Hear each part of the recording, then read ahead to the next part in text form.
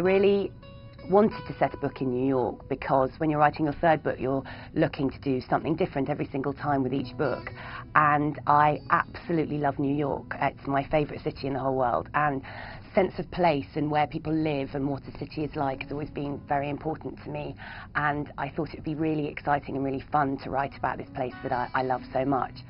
There is a secret in the love of her life, the secret about why the heroine has run away to New York and has been there for the last 3 years.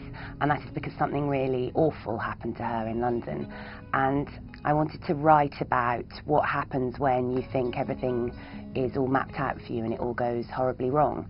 And I wanted to try something different. I think women's fiction has to deal with things that affect women, and it can't just be about I'm in love with my boss, I drank loads of Chardonnay last night, I have bought some new shoes, because I do all of those things. I'm not in love with my boss, let me make that very clear.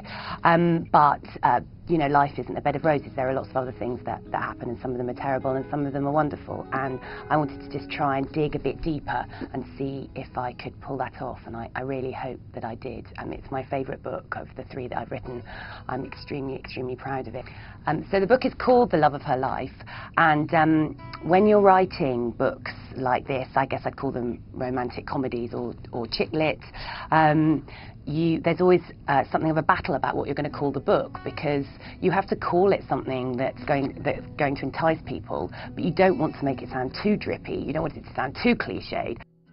It's about who is the love of Kate, the heroine's life. Is it X or is it Y? It's not Y.